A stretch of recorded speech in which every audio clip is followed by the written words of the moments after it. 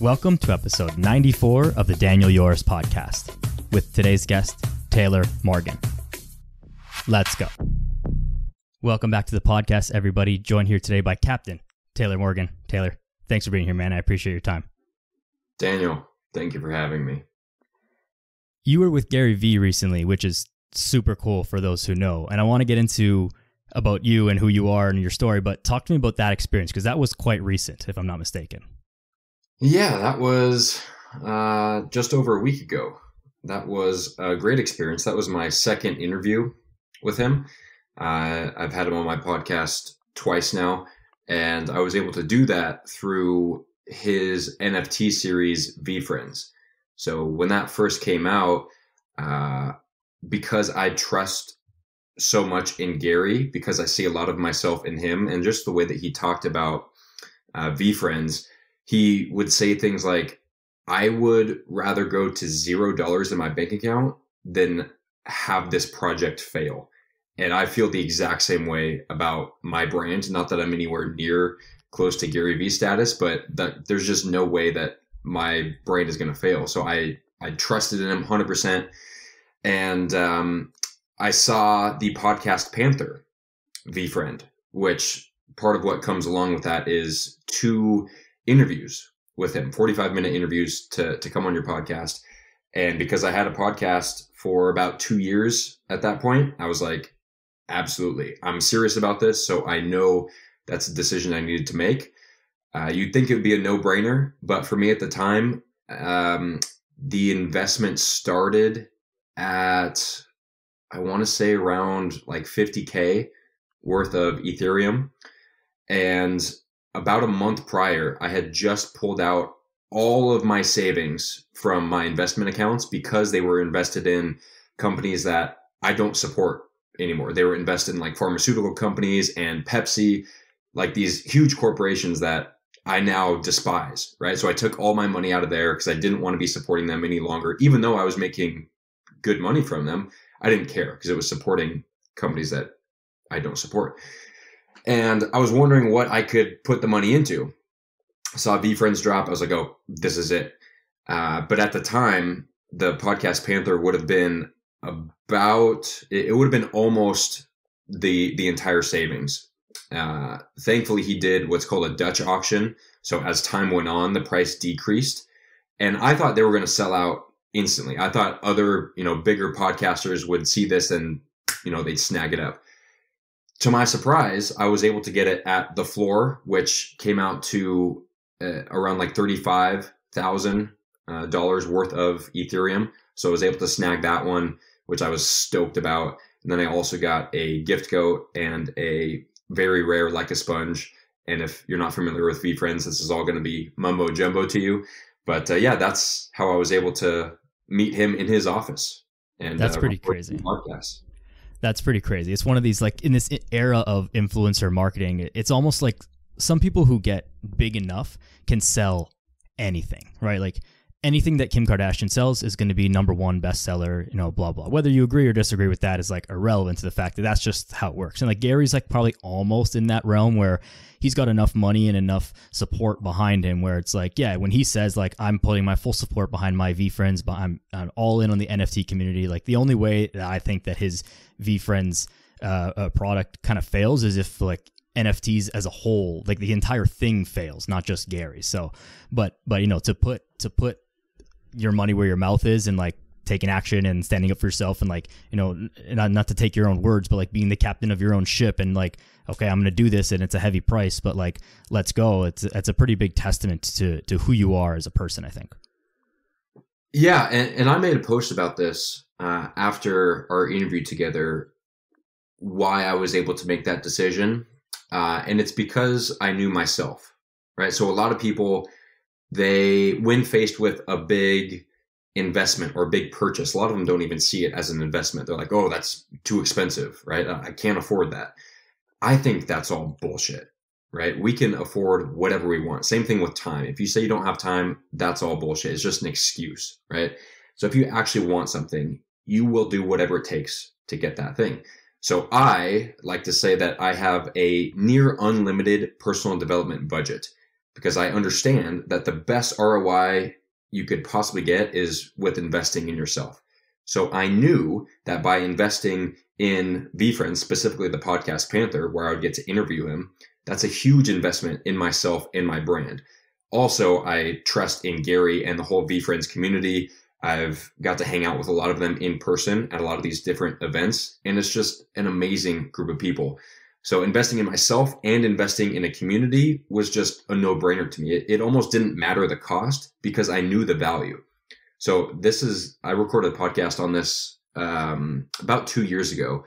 The formula that I came up with on whether or not you should make an investment or not. So first off, you have to know your end goal.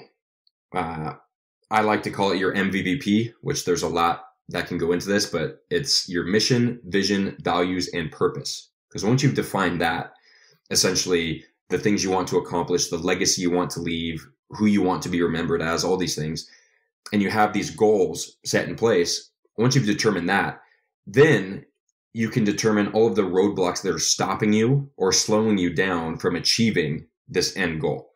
And then when you're presented with a product or service that brings you closer to your end goal by getting you over the roadblocks or one step further, whatever, instead of looking at the price, the monetary price of the product or service, think about how it will feel to have that problem solved, right? What is that worth to you? What is this problem being solved worth to you? What is the value of that, right? So instead of the monetary cost, we should be focused on value and not just immediate short-term value, which is what most people are so set on. Is like, what am I going to get out of this instantaneously? I'm running a marathon, right? I'm literally 7 steps in to my lifelong marathon. So I don't care if I get an immediate return on investment. By the way, I could have sold all my VeeFriends for like 10x what I purchased them for. I've had offers for like 10x what I paid for it. And it's like, no, because I'm not going for this short-term value. I'm going for lifetime value. Right. The relationships that you're going to make through meeting other people in the community, through meeting Gary directly, and all of the, the trickle down effects that come with that are going to far exceed the 10x that you'll get today, because that might turn into like 100x in 10 years or even more, right? There's no real ceiling to that. Of course, there will be a time in your life where it does make sense to sell that for money and then do something else with that money. And the answer wouldn't be, okay, I can sell this and I can go like buy a boat like that. I mean, maybe, but that's probably not the best use of it, right? It's could still contribute to your values and all the things that you want to continue to do. Yeah. And this is just me personally, like I have a friend who became a millionaire off of VeeFriends. He bought a shit ton at the beginning and then flipped them all and became a millionaire, which, is great for him. And now he's doing something else. So it's not like one is good and one is bad. But for me, I'm going for lifetime value. Nothing against people who buy things to flip them. That's totally okay, as long as you know why you're doing it and the purpose behind it. So I imagine that, and this could change, but I imagine that I'm going to keep at least the podcast Panther NFT for the rest of my life. Because think of legacy, right? Like Gary says that this is his 45 plus year project. Like this is going to continue even after he dies. He's creating everything. He's got stuffed animals. He's creating shows. He's created card games. Like he's partnered with companies for clothing and wine. Like he's going to be everywhere. So if I can start building my legacy for my children, if I ever have them, that's a cool thing to pass down. So it doesn't have to be, we don't always have to think of investing in something with any sort of return, right? I think it is an Alex Hormozy quote. I'm going to butcher it, but he says that if you can wait your entire lifetime to get any sort of gratification or recognition for your work, if you can go your entire life without receiving any of that, then you can change the world. He said that in a podcast interview with Tom Bilyeu. He said, if you can wait a year, you'll be in like the top 1% of earners. If you can wait like 10 years for any sort of gratification or recognition, then you'll be in like the top 0.1% earners. If you can wait a lifetime, that's a lasting legacy. And this is such a not that I'm waiting a lifetime. Clearly I'm getting some gratification and, you know. Sure. I mean, we've got to enjoy things, and everyone's path is different, right? Like your friend who became a millionaire off of the VeeFriends. I would be surprised if you told me that friend is just like, you know, partying and vacationing and just like kind of fucking off with their money. It's like, if you make a quick, like, sounds so silly, but if you make a quick couple million and then you use that money to then start some big business, that was your real goal. You just needed that upfront cash to start whatever you needed to start, buy a building, buy equipment, buy products, whatever. Then it's like, okay, then that trade-off is worth it because you couldn't get the loans from family or from the bank or from whoever. You couldn't scrounge up the money doing whatever else you were doing. So you found some way, and, you know, there's obviously an element of luck in that as well, but found some way to make a bunch of money and then take out the cash from that, but then use that cash for something else. If you're just using that cash to go and party and whatever, I mean, again, like, to each their own. Do whatever you want with your life. Who are we to tell you what to do? But that's probably not the best advice, and probably not the advice that someone would give to like their best friend type of thing. Right. And again, like with fitness, this whole like delaying gratification thing is everything, right? If you go to the gym today, you get nothing out of it. I mean, you feel good, you know, get a little bit of a pump, you feel, you know, it's cool, but can you wait the long game? Can you play the long game? Like, consistency is the most important thing in all of fitness. And I think that's what it always comes back to in this world of just, you know, instant gratification it's a tough one to get out of. But if you can wrap your head around that, then that's obviously a big step, like the quote that from Alex Hormozy that you were talking about. How did you come to realize these things? Or was this something that you kind of always had in the back of your mind? Was there a lesson that you learned somewhere along the way that got you into this mindset, or how did it come up? To what mindset specifically? Delaying gratification? Yeah. Yeah, this is an ongoing process, right? It's a constant battle. I'm reading The War of Art. Yes, the War of Art by Stephen Pressfield. In there, he talks about resistance. And everybody faces resistance. And this is essentially delaying gratification. They're very similar things. What most people do, myself a lot of times included, is we take the instant gratification, right? We say, like for me, a lot of times it's procrastinating work. Even though I'm doing what I love, I know that it's going to be hard work and it's boring. And so I procrastinate it. And there's that resistance. And there's this voice in my head that rationalizes with myself. Like, oh, you can do it tomorrow. Or it's not a good time to do it now because ... And the sinister thing is, a lot of these rationalizations that we come to are legitimate reasons. And because they're legitimate reasons, we believe them. And because we believe them, we continue to procrastinate and put things off. And then they just never get done. So most people spend their entire lives in this kind of teeter-totter between wanting to make the decision and then rationalizing with themselves on why they shouldn't, right? So it's really overcoming that internal battle with resistance. And how do you do that? A few different ways. One, you have to be fed up with an average, mediocre life. Like whatever it is that you're striving for, you have to look at yourself and say, is this really all that I'm capable of? Am I operating at my full potential? Most people, most guys that I talk with, they want to strive for excellence, right? Most guys know that they are settling for average, that they're not 100% fulfilled in their physical health, their relationship, their work, whatever it is. They know they're not fulfilled. The longer we talk, the more that I can help them understand that they have been settling for average. So once they realize that there is something more, then they have to define what that something more is. Going back to the MVVP. This is the whole first month of my program, is defining your MVVP. And this is why I believe I get better results than a lot of other, wellness courses out there, is because the most important thing is beginning with the end in mind. As Stephen Covey says, your mission, vision, values, and purpose. Knowing what your purpose is, knowing the man you want to become, the legacy you want to leave, all these things. And so then instead of looking out at the sea of uncertainty with fear, not knowing where it is that you're going, you have this North Star or compass, which is your MVVP.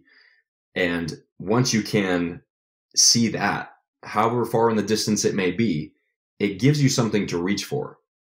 So what happens with most people, if they come to the realization that they're settling, is that they look out and say, okay, it's just this sea of uncertainty with sea monsters and, who knows what's going to happen out there. There's lots of storms and it's a scary place, right? So they look out there and like, fuck that, I'm going to stay here. And they settle for the certainty of misery as opposed to the misery of uncertainty.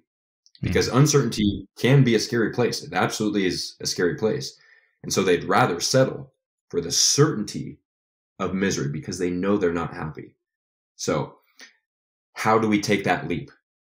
One, defining what that is. So you have something to constantly go towards. Even when you stray off course, you're like, oh, I remember why I'm doing this.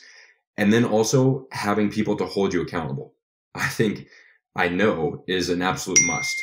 No man is an island, right? We can't do these things on our own. If you decide to make a change, whether this is a lifestyle change, you want to start going to the gym, eating healthier, quit drinking, whatever it is, if you do not change your environment and the people you surround yourself with, it is going to be impossible to make that change, right? Even the most, I shouldn't say impossible, highly unlikely that you're going to make that change. You would have to be the most mentally tough person in the entire world to essentially be ostracized from your group and still do these things. So for me, when I quit drinking for 2 years after I broke my ankle while drunk, I was still in the same environment. I was still in the Marine Corps. I was still hanging around the same people who I thought were my friends. And then when we would go out to bars or parties, because I would still go out, I just wouldn't drink, they would try to get me to drink. And it's like, if you were actually my friend, and they know why I'm doing this, like they saw the accident, they saw how much it affected me, and they still continued to try to get me to drink. Like, oh, come on, it's just this one time, live a little.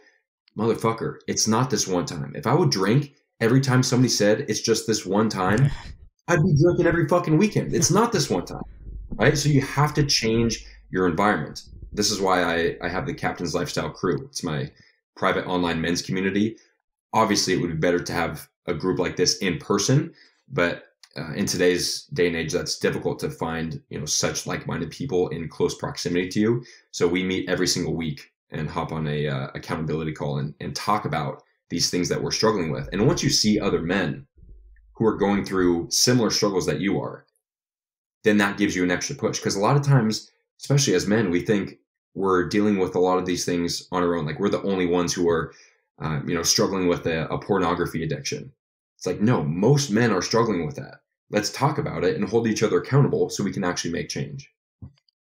It does seem to be uniquely male, and this probably doesn't sound all that great coming from two men talking, but like the men in my life, my friends, coworkers, whoever, it's like we all try and we keep our stuff to ourselves, and we all try and be like, this hero, the hero of your own movie, of your own life story, and I can just bear it and do all the things that I need to do, and I can get through all of it. And it's like, well, maybe you can, but if we were more open and had that community, and it's very difficult to open up to people that we know. It's almost easier to open up to people who are strangers because we have no preconceived notion of how they think about us.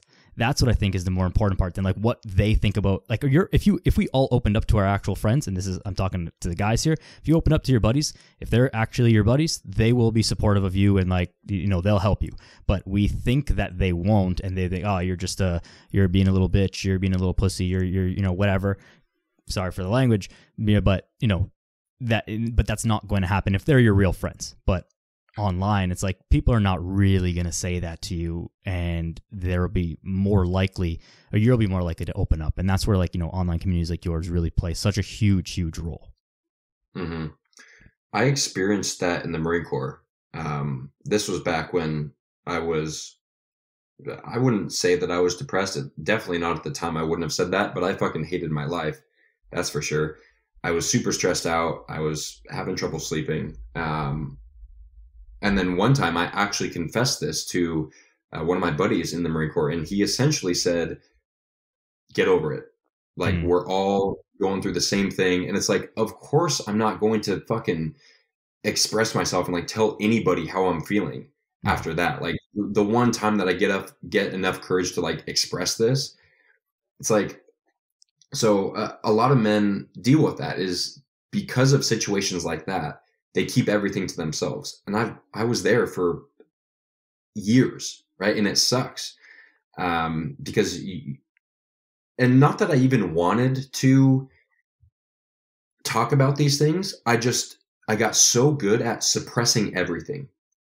For a long time, I really didn't have feelings. I learned to be almost apathetic towards everything. I really didn't experience love until about 2 years ago, like actually. And I imagine that came from me just suppressing all of my feelings and not feeling the need to or want to share with anybody because I would be rejected, right? And so it makes such a huge difference when you have a group of men who you can essentially say anything to, right? I host in-person men's retreats, and the breakthroughs that these guys have are just phenomenal. They're beyond what I even expected. Because especially in person, like I said, it is the best way to do this. They allow themselves to get vulnerable. Mm-hmm. Because once they're in proximity for a few days and they understand that they're safe, they allow themselves to open up. And once they get vulnerable, which by the way is the only way to actually change, it's by getting vulnerable and admitting what's going on and getting help for it.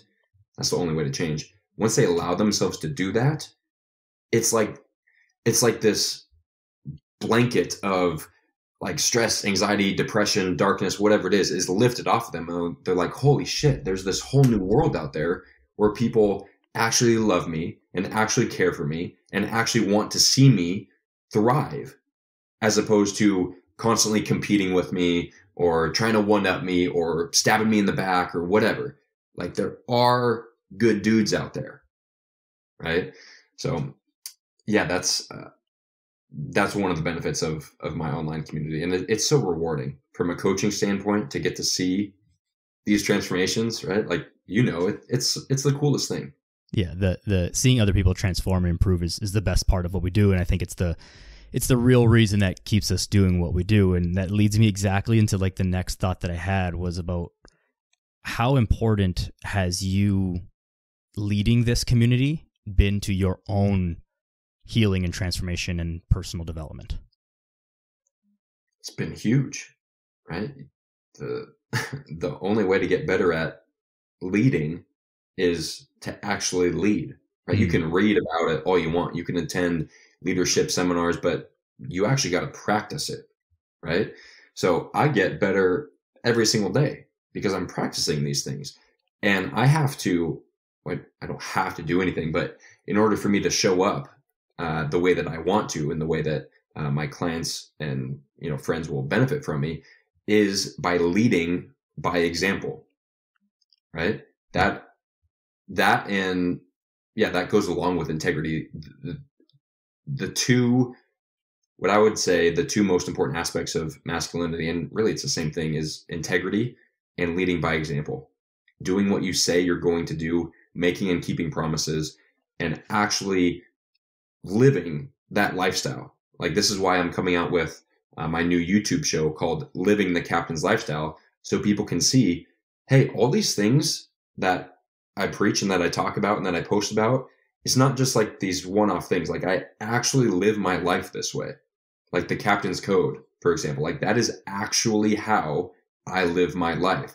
And this is actually how you can start to incorporate these changes into your life, right? Like, it's not a secret. Like, I'm literally telling you what to do. You just got to do it. And this is a realization that I came to, is I would always say something like, I'm trying to tell people, right? Like when somebody would, send me a new article on how companies are spraying glyphosate on food and that's causing your gut to become leaky, and, a whole host of problems come from that. I would say, yeah, I'm trying to tell people. And then one day, admittedly, when I was high, I had a idea. Shout out to Ryan Sprague for that terminology. I had a idea, and I was like, maybe, just maybe, me telling people is the problem. So I started to think about it. How could me telling people be the problem? And I was like, well, I don't like being told what to do. That's for sure. I'm sure other people don't like being told what to do. So if we don't like being told what to do, how can I still get this message across? And I started to think, how do I make the decision to do something? Well, I am inspired to do it based on something I see or a story that I heard. And I was like, oh, boom, duh. Me telling people is the problem. So what I'm going to do instead is show people. I'm going to lead by example. I'm going to document everything, put it out there, while still obviously, talking about it. But they can see, oh, he actually lives this way, right? So leading by example is everything. And so for me, being, having so much, not so much media presence, but, I post on social media multiple times a day. I've got a podcast. I've got the show. It's like you're looking into my life. Like I actually live this way. So it's been great. It's a way that I can hold myself accountable to a lot of these things. It's talking the talk. There's so much noise out there. Everyone's saying do this, do that, and a lot of people, and I'm sure that some of them in real life as well, people who post on social media about, oh, I do all this healthy stuff in my 19-step morning routine, and they don't actually do that. They just saw someone else do it and said, oh, this reel would get a lot of views if I posted this with like a cool music and like look how cute my little pajama set, whatever. Like, but they don't actually do that stuff. They don't actually do the stuff that they say. And on the other side of that, the people watching this, and this goes back to what you were saying about just like mediocrity, is that I think there's a big problem with people convincing themselves that they are actually doing something because of the people who they follow. So they might follow you and say, Taylor's doing all this stuff, and they get all like jacked up and excited to watch you do your thing, and like they're following along and they understand it, but then they don't actually do it themselves. But because they see you multiple times a day across multiple platforms, they think that they're doing it. And this is not like this is just across the board. I think this is with finances, with fitness for sure. People get in this trap of, I follow all these people who are doing stuff, but then they forget that they didn't actually do that thing. Oh, I hit like on so-and-so's post that they crushed their workout today. But like, did you actually work out? Like you gotta go do that thing as well. But leading from the front, leading by example, I think is something that I've been coming around to a little bit more in several ways as well, where people know the things that they have to do. Everyone knows. Don't eat junk food. Like, yeah, eating McDonald's several times a week, that ain't it. But how do we actually go about doing that? How do we get that message across so that it sticks?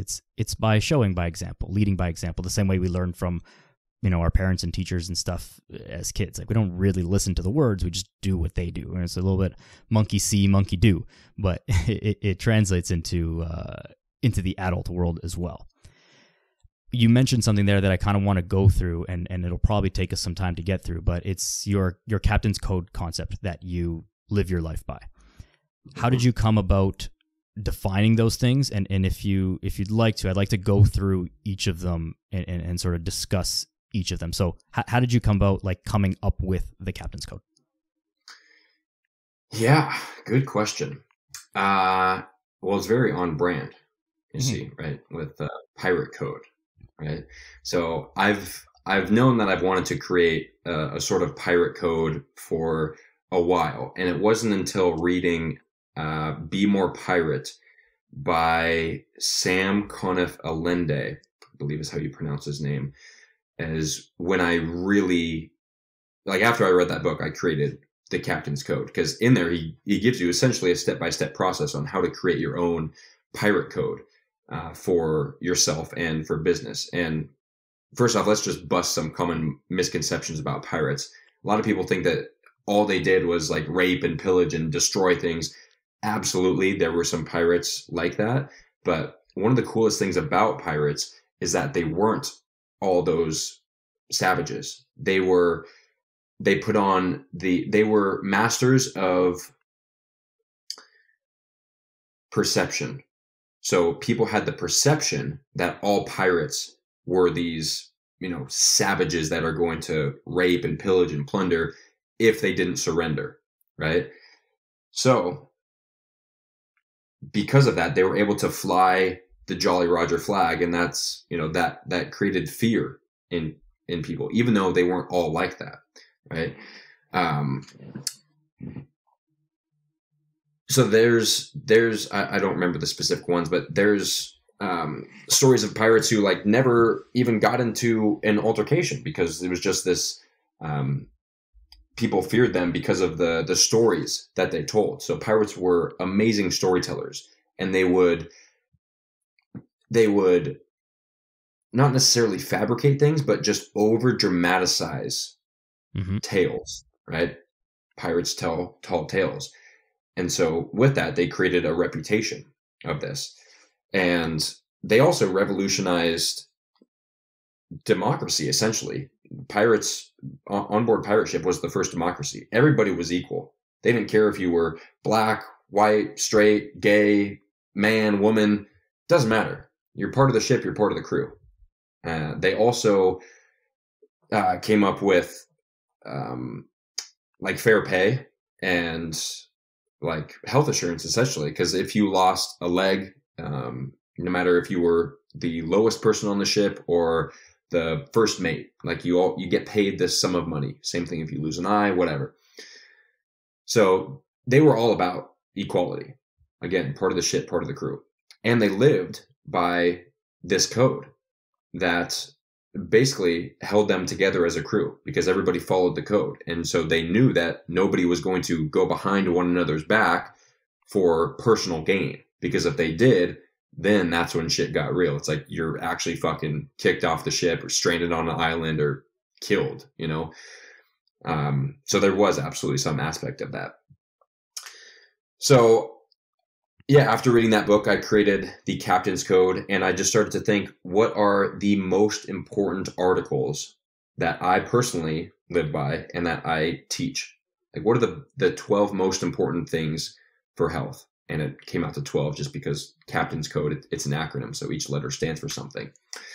And the acronym is, so cold exposure is the first C, then affirmations, play with life, train your mind and your body, accept the uncontrollable, inspire others, nasal breathing, sun exposure, connect with loved ones and with Mother Nature, observe your thoughts, language, and actions, delegate tasks to other people, and eat real food.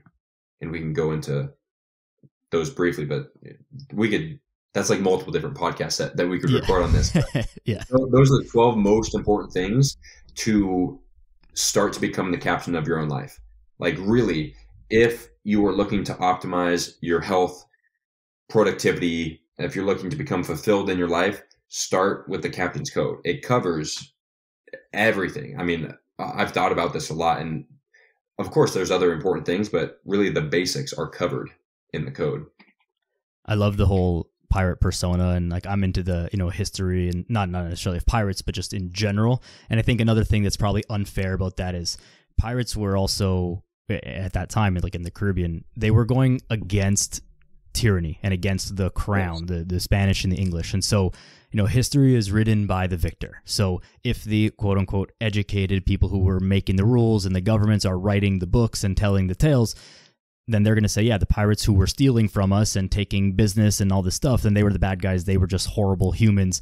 And like, I'm sure there were some of them who were horrible and maybe, more often than not, and they did bad things to get what they what they got, some of them, but not all of them. And it may not have some of it may be justified if we think about it in today's terms. Like, well, what were they fighting against? Like, oh my God, they were treated so poorly. Of course, they had no choice but to do X.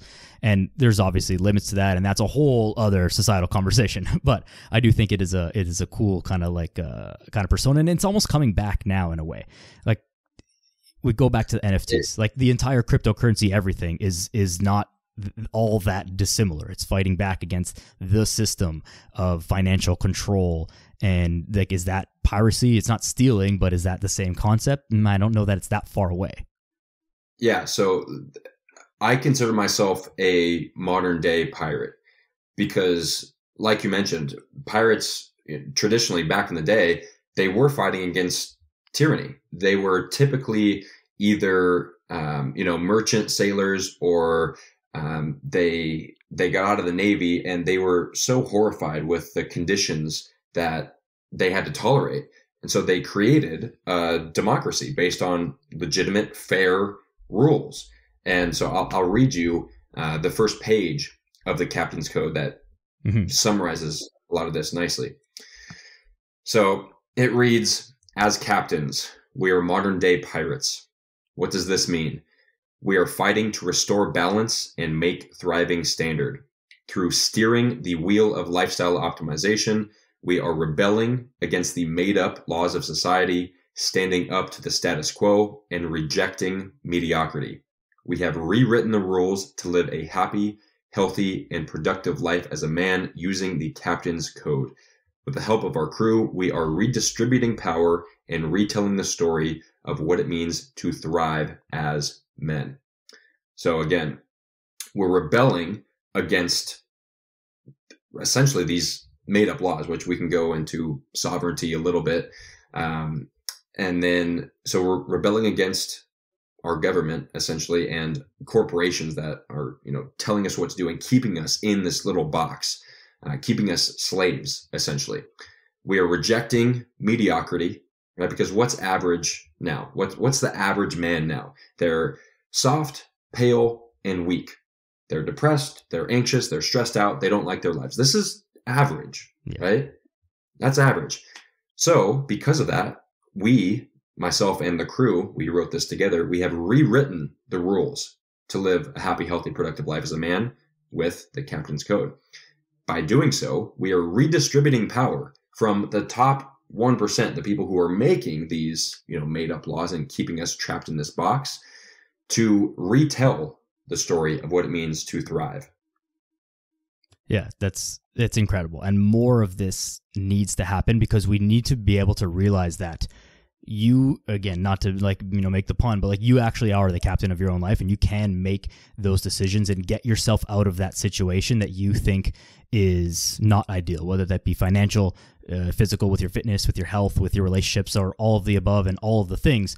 You can actually make a change with all of those things. People like to complain about the West and all of the stuff. And it's like, okay, probably a lot of it is valid, but you also have the ability to do so many things here freely where you can actually change those decisions, and no one's really going to stop you. Maybe if you do something that's totally legal, sure. Or you're barking up the wrong tree, maybe you'll face some resistance. But aside from that, you're pretty well in control. And when we look around and see others, and especially it's this attitude, I think, of, it's like the participation trophy attitude, and you're okay, and thanks for being here, good job showing up, and you're good just the way you are, and you don't need to do too much. And it's that, and I think I'm 28, I'm not sure how you are, but we kind of grew up with that. And luckily I think I didn't have so much of that in my life and from my family and stuff, but just our age group has had that a lot. And you see it so much, people just settled so hard. I see, there's many people I know in my life who are around my age, and it's what they're doing right now in their mid-20s, there's no sign of them changing what that's going to be. And it's they're just going to be the exact same person they are now until for the rest of their life. And people think that this doesn't transfer over to fitness, and people wonder why they wake up one day when they're 50 and it's just normal to be in pain. It's normal to be overweight, and you just, you get out of shape as you get older. It's well, this stuff starts now. To all, like, everyone, young who's listening, like, it starts now. You don't just wake up one day when you're 50 and you're out of shape.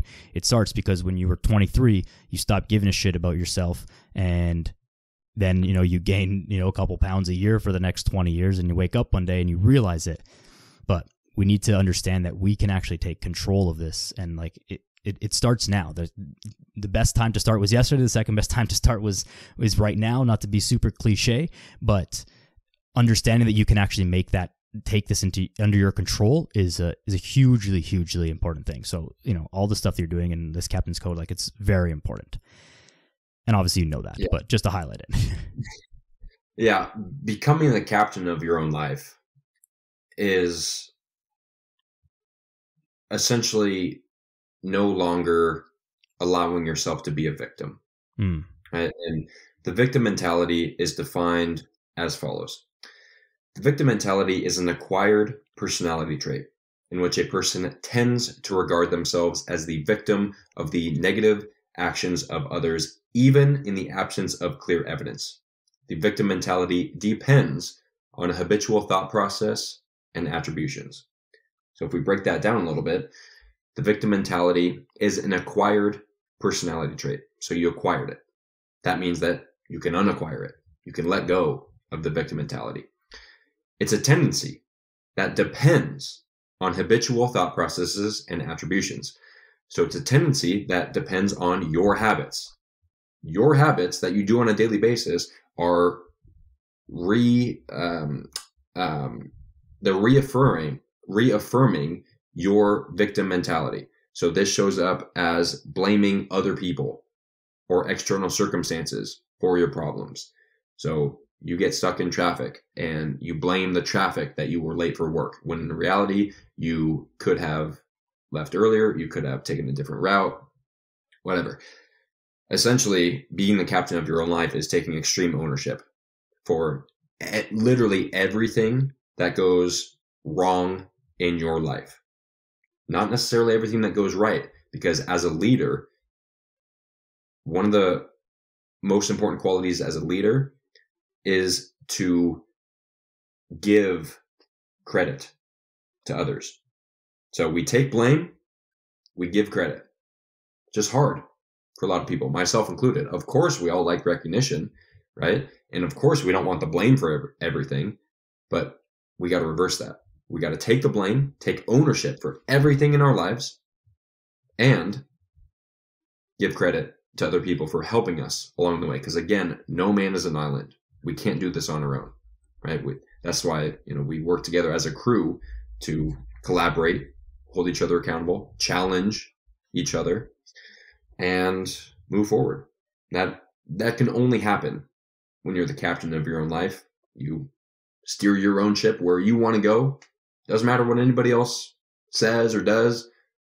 When you know who you are and you know where you're going, that's being the captain of your own life.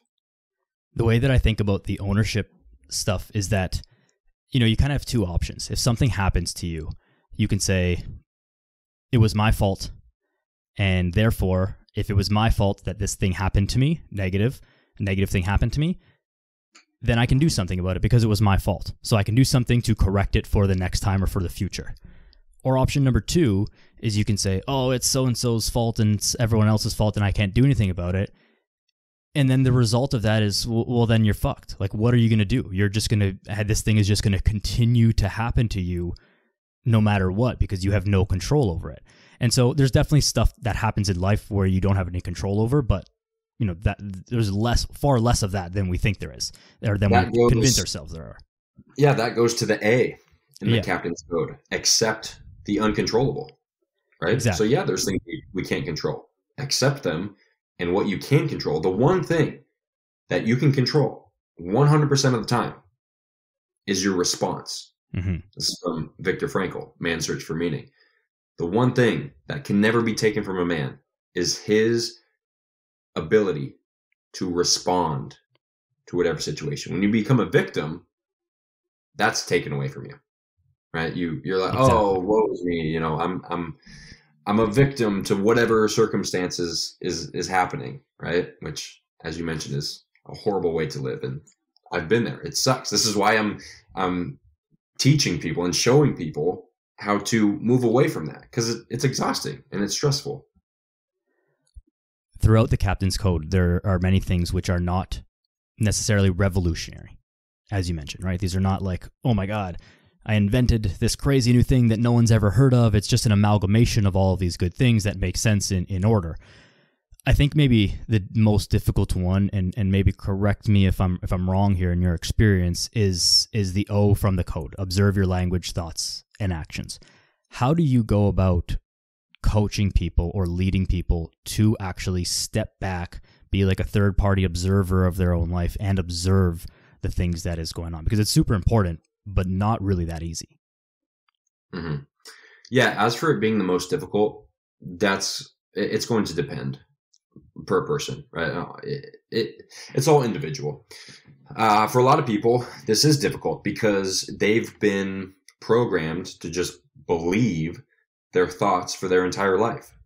They just believe because they have the thought, oh, it must be true.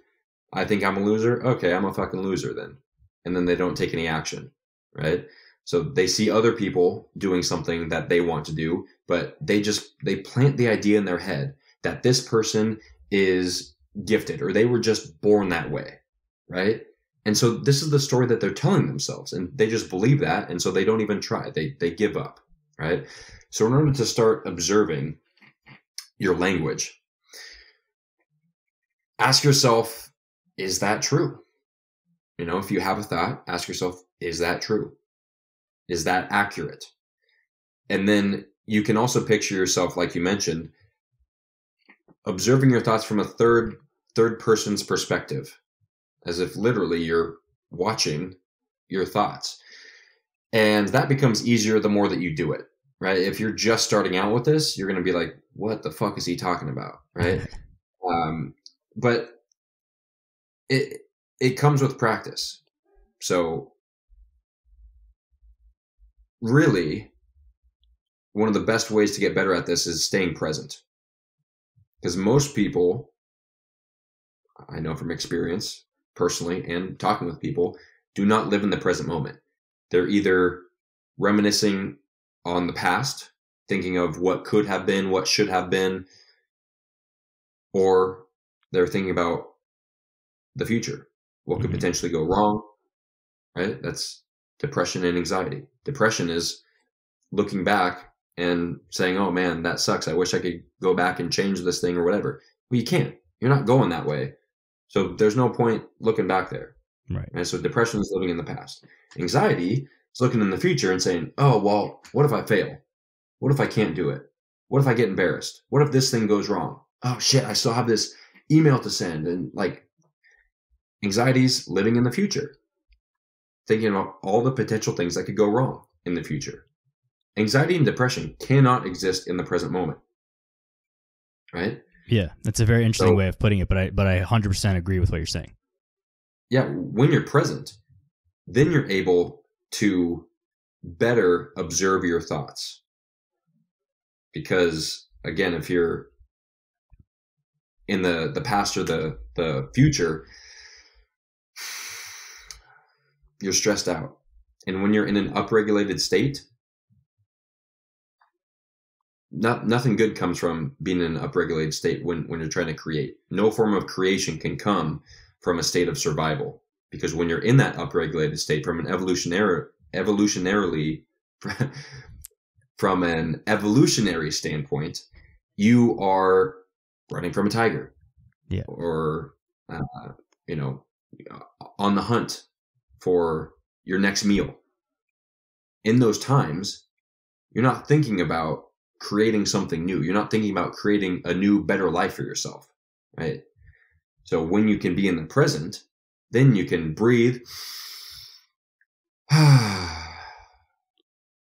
What's the matter with this moment? What's going wrong in this very moment? Nothing. The answer is nothing. Or right? What's going right in this moment? Exactly. That's what I was getting at. So most people, what if the bad stuff? They, again, what if I fail? What if I can't do it? What if she dumps me? What if everybody makes fun of me? Almost nobody what ifs the good stuff. What if I can do that thing? What if I can do 5 more reps? What if I was able to surrender to this feeling of the ice instead of trying to escape it? What if I can enjoy this moment, right? So once you start to what if the good stuff, and again, this comes from observing your thoughts, language, and actions from a third party view, right? So I would say those are my two best strategies for starting to observe is asking yourself, is this thought accurate? And understanding that you don't have to just blindly believe your thoughts, and then living in the present moment.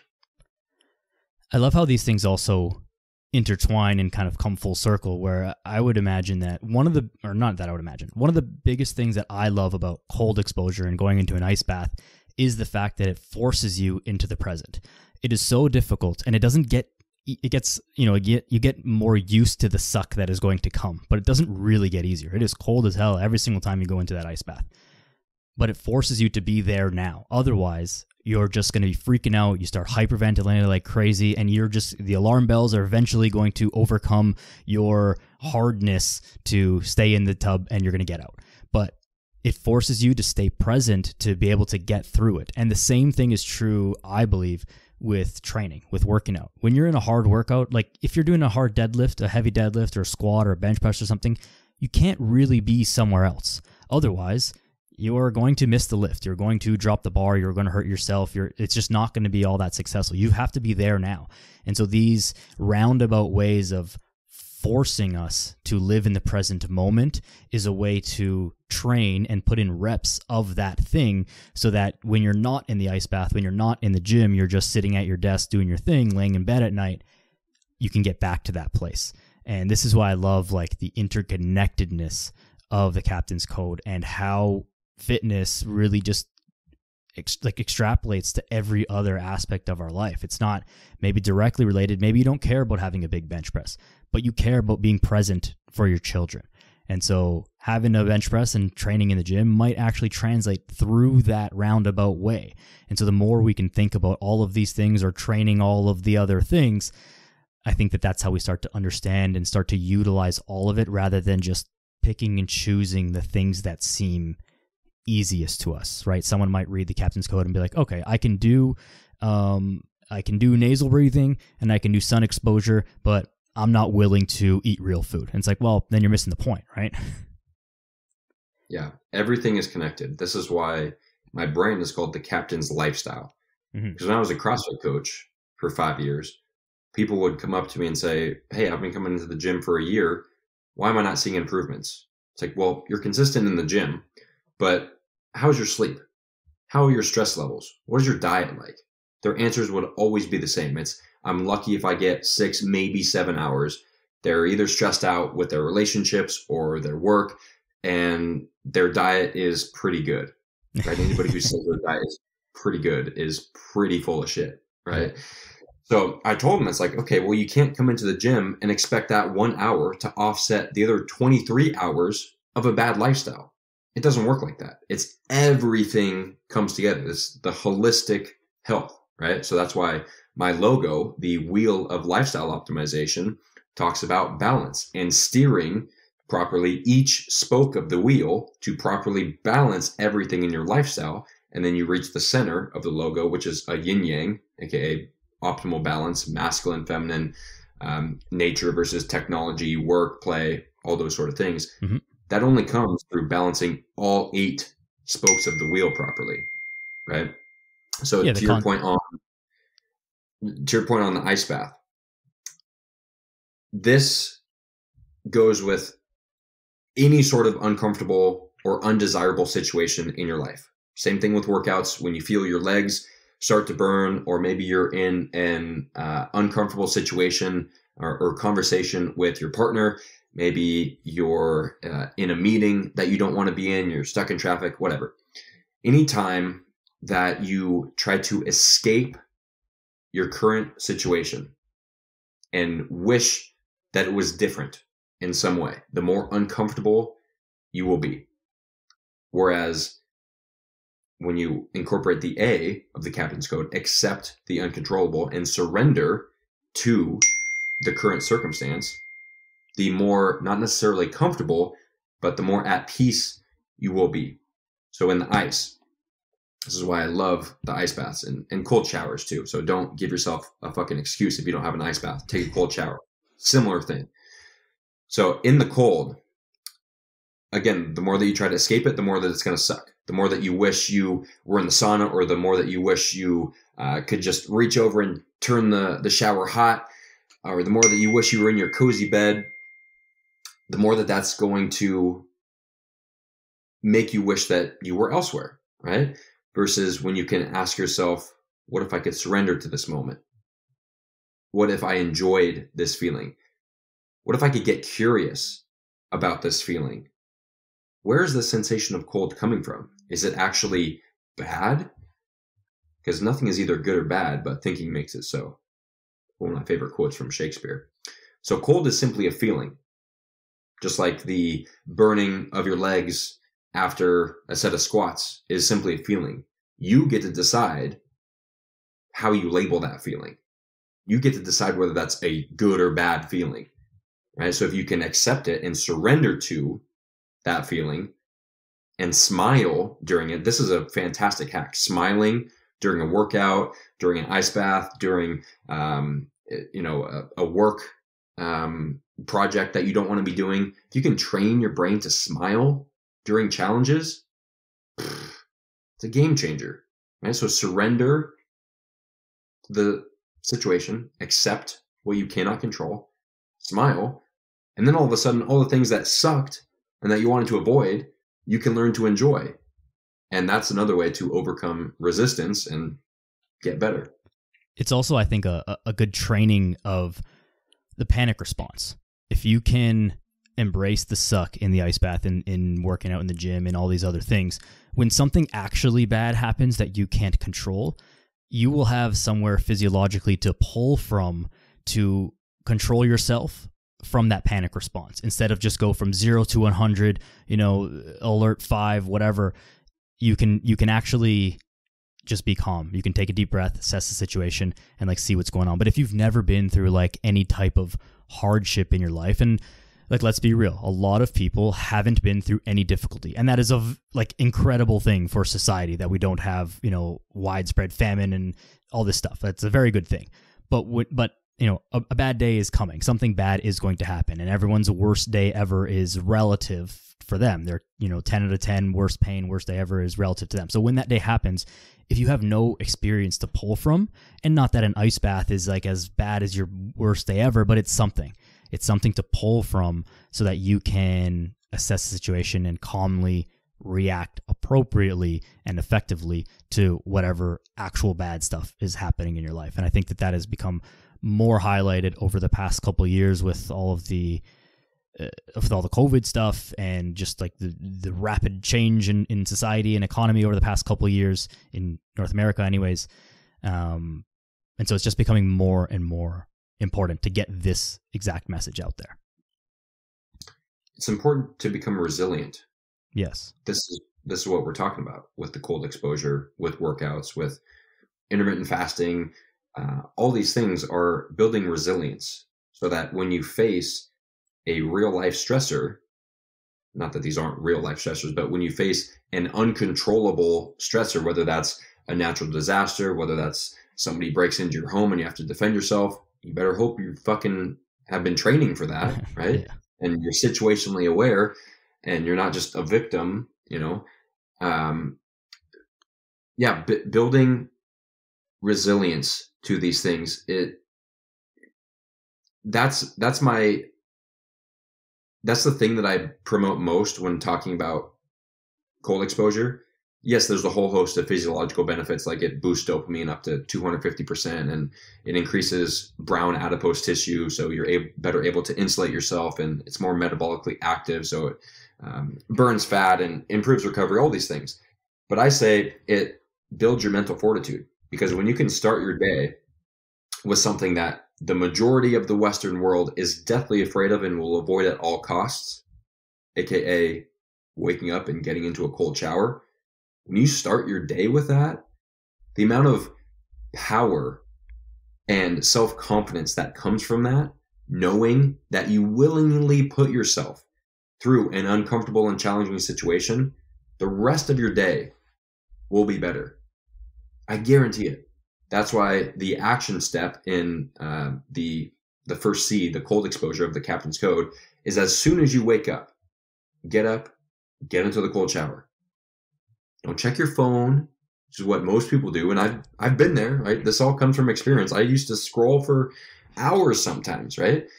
Instead of waking up, checking your phone, or hitting snooze, get up, get in the cold shower, and then make your next decision. Your first decision is already made for you. Get up, take a cold shower. That's it. Everything after that will go well. And I talk about the cages morning ritual. It's cold exposure, affirmations, growth, exercise, and sunlight. So it fits in with the Captain's Code. The cold exposure, we covered that. Affirmations, we covered this a little bit. It's goes in with observing your language too. Like, what's that inner voice telling you? Is it telling you that you're a loser, that you can't do this, that this sucks? Or is it telling you that you're strong, you're capable, you get what you deserve, you're a hard worker, whatever your affirmations are, right? So repeat those to yourself first thing in the morning to reprogram your mind, because you've spent the past however many years programming this negative self-talk into your head. It's going to take some time to reprogram these affirmations, which is one of the A in the Captain's Code. Then the G is growth. So again, instead of checking your phone first thing in the morning, which just destroys dopamine and it raises cortisol like crazy, one of the best times to learn something new and to reprogram your mind is first thing in the morning when you're in this alpha brainwave state. So read a book, listen to an educational podcast, do a course, something that improves your brain, body, whatever, 1% that day, right? Get it out of the way first thing in the morning, because this is one of the things that most people neglect, right? They say they don't have time for reading. It's like, yeah, you do. You prioritize it. Then exercise, not necessarily a hard workout, but move your body when you wake up, right? Because you've been in one position for hopefully 8 hours. When you wake up, you're going to be a little stiff. You want to get the blood and the lymph flowing, not only because it helps with body composition, right? You're moving your body, but it also helps set your circadian rhythm, because movement elevates your core body temperature. Raising your core body temperature is one of the factors that sets your body's internal clock. And then, most importantly, watch the sunrise. So this is, if you're going to do one thing, it's watch the sunrise, because it just plays a role in everything. Light is literally the reason why we are alive, right? It's like light and oxygen. Without those two things, we can't exist, right? So get outside, watch the sunrise. This is going to shut off your body's melatonin production, so it wakes you up in the morning, and then it resets it for 14 to 16 hours later. So it wakes you up in the morning and helps you sleep better that night. It's also going to raise dopamine and serotonin levels naturally. So instead of being addicted to your phone, getting dopamine and cortisol from that, you can go out into the sun and get addicted to watching the sunrise. And then you actually feel good, happy, and productive to start your day. So that's my Cage's morning ritual. Definitely a good one. Definitely easier said than done, like all things. But if we only did what was easy, then we wouldn't really have anything good, would we? So that's not it's not really a good way to go about things. I like to say the opposite. I learned this from one of my coaches and mentors, because I literally always am a part of some program or mentorship or have a coach, because I understand the importance, again, of investing in myself. So one of my coaches told me that most things in life are easier done than said, because most people are going through life saying things like, oh, easier said than done, right? And that's just a fucking excuse to not do, right? So I like to say it's easier done than said, because when you actually fucking do the thing, then you can stop bitching and complaining about all your problems that you're having. And you realize it wasn't really that hard. Exactly. Like, just do it, right? Yeah. Just start somewhere, right? The longer you put it off, oh, easier said than done. No, it's not. Do the thing, right? So Agreed. The quicker you can actually do the thing, the less you'll be complaining about, whatever problem it is that you're having. So just do it. Yeah. Yeah. And even if it is difficult, it's like nobody said it would be easy, and point. Easy things are not good. Exactly. The point of it is that it's difficult, but the point of it is that it's difficult and it will help you. So if you want to help yourself, do it. And there's not really a better way to go about saying it than that, I don't think. This is why so few people live a life that they actually enjoy. Yeah. Most people are just surviving. Yeah. Right? They wake up and it's the same routine every day. Wake up, hit snooze, wake up again, check your phone, make sure that you still have all the same problems, check your email, make sure you're still stressed out about all the same things. Then you get up and go to a job that you don't like. You complain to your coworkers about your boss. Then you drive home in traffic. Then you get home and your wife or your girlfriend has some problem that she wants you to take care of, and you're stressed out about that. And then you get into an argument, and the sex is bad because you're overweight and you're unhealthy and you have no stamina and you have trouble getting an erection. And then you try to go to bed, but you're so stressed out that you have trouble sleeping, and you toss and you turn and you wake up and you do it all over. That, something close to that, is what the majority of men are experiencing today. I talk to a lot of guys. Most men do not like their lives. They pretend they do. Hey, how are you? Good. Good. How are you? No, you're not. That's just your fucking reaction. You're not good. Why are you lying to yourself? Right? So it's sad to hear, and it's hard to hear. And it's harder to hear it if you hear that and you see yourself in that. And so I think the solution to that is don't do that. Don't do that to yourself. There are things available. There are ways to get out of that trap, out of that vicious cycle, and just do it. Find the things, live the captain's lifestyle. Whatever the thing is that's going to get you to do that, get yourself out of that cycle, because that is average. And that's not good, but that is average. And I don't think anybody would say that they want that. Another thing that I want to mention, and this gets brought up a lot, is where do I start? Right? There's so many things. What do I do?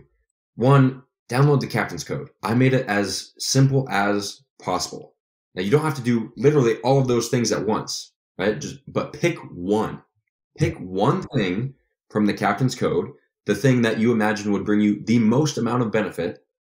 Do that thing consistently, right? Do that. Start there, and then you can start to add these habits on top, right? Yep. You start where you are and start stacking wins from there. Yep. Something is always better than nothing. Mm-hmm. Don't let indecision hold you back from taking action. Pick one thing on the captain's code, ideally more, but if you're really in that place of, you've been doing nothing your life and you're really in that dark place, pick one thing. Pick one thing, do it for a week, then add another thing to it. Start there. I love it, man. I love it. Where can people find the captain's code and find you and your podcast and like all that contact info stuff? I will put in the show notes, but where can people, find that to plug into all of this stuff? Yeah, my website, thecaptainslifestyle.com, or any of my social medias. It's linked in my bio, at Captain_Taylor_Morgan is my Instagram, my TikTok, my YouTube, the Captain's Lifestyle Podcast. So any resource that you would want, you'll be able to find there. Amazing. And the Captain's code is a free download for everybody listening. That's not something that you need to pay for. So don't be like, oh my God, Taylor, this sales pitch. Like, no, that's a free download for you to listen and start implementing all those things. So you don't really have a good excuse for that. It's literally free, and it's so simple that it hurts. I can see it in your face. Yeah, it's free. One, and we could go back and talk about free. I think because things are free, people don't see the value in it. Yeah, there's a whole hours of discussion there. If you go to a $10,000 seminar, you're going to be taking notes, versus if you attend the same seminar with the same information, but it's free, you're like, oh, that was a cool seminar. Yeah. Right? But the $10,000 one, you're going to make sure that you take notes, you take action, you get your value from it. Right. So don't think that because the captain's code is free that there's no value. Like I literally spent months creating this, the most important things to live a healthy and fulfilling life. Amazing, man. And, getting all the best information out there freely available, I think is probably one of the most important things. And there's money comes from adding value to the world. And so it doesn't have to come from every single transaction, but you're adding plenty of value to the world and the money comes back in other roundabout ways. So there's a lot there, a lot to unpack with that one. But, to everyone listening, go download the Captain's Code and at least pick one and start using it. Taylor, what message do you have for the people? Any last message that you want to leave everybody with before we close off today? Yeah. Let's be honest with yourself. Stop pretending that you're living a life that you actually want to live. And I mean this, like if you don't wake up on most days and if you're not so excited to go throughout your day and live your life and make a positive impact, if that's missing for you, if you dread waking up and you're just kind of surviving on autopilot, being a zombie throughout your day, start being honest with yourself. Ask yourself these questions. Is this it? Is this my life? And then picture yourself on your deathbed. So picture this, 95-year-old version of yourself looking back at you now. Would you regret the decisions that you're making? Would you regret not taking action? I want you to actually ask yourself that question and think about it.